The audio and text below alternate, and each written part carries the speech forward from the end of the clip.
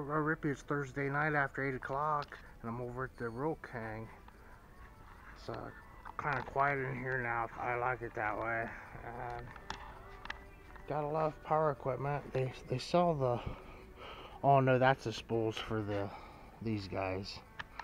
I thought that was a pull cord, but I did get a deal on some bar and chain oil. Yeah, that cutting firewood's harder than I thought it was. Here's a half a bag, a damaged bag that's been marked down, of the horse feed I think it is, but I'm gonna go get some dog food for Harlow here in a minute. I left them out in the car because they close at 9. I just ran in here at the last minute after the place just gets too wild for me. I come in after the people. It's still busy now, but and they're running 10% off the guns. The guns are excellent here at Rual. Extensive. It's all good. But I was kind of looking at the prices. It's hard to tell the prices.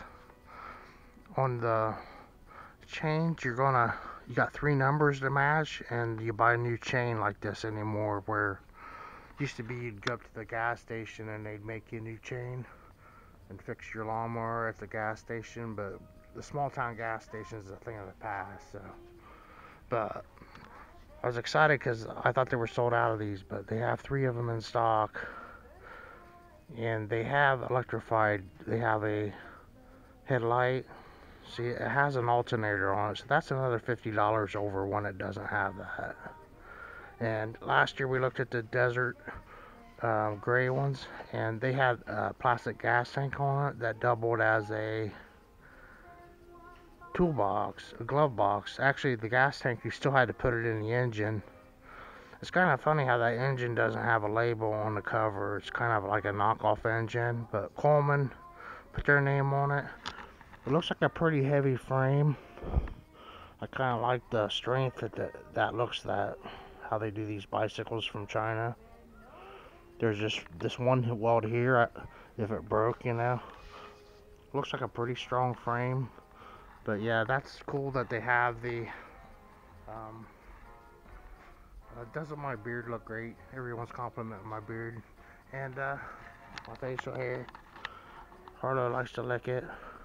Never thought about getting the food in it.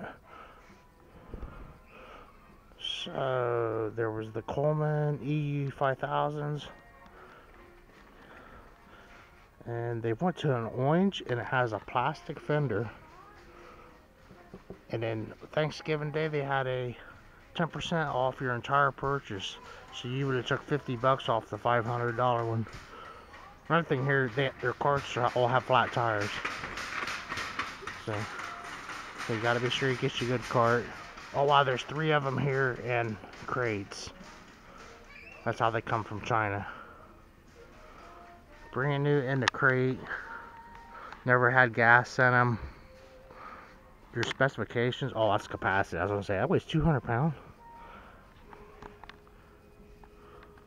Just a fun place to shop. Holds just less than a gallon of fuel.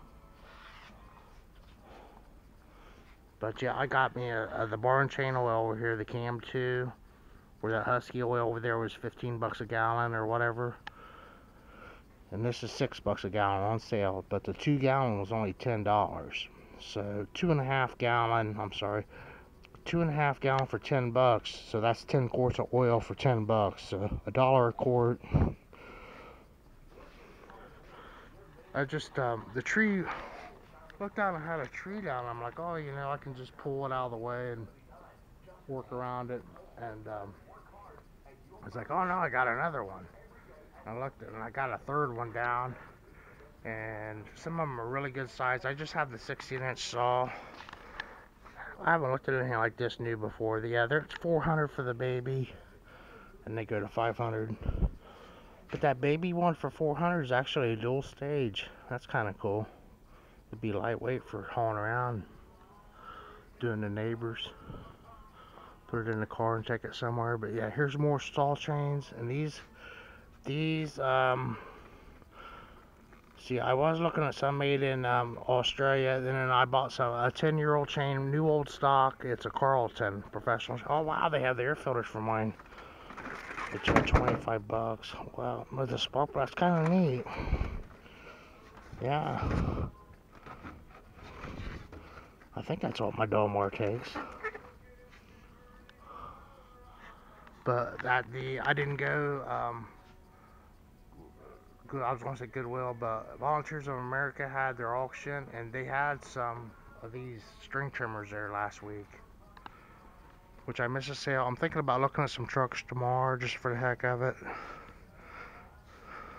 And a little sharpener for your chain. I don't know if that would be, but then I know people have two of them. I just ended up putting a new chain. I'm not going to fool with the sharpening much, and hopefully I won't have much quantity to be cutting. Won't be using it right away. That's a heck of a bar and chain there for $40.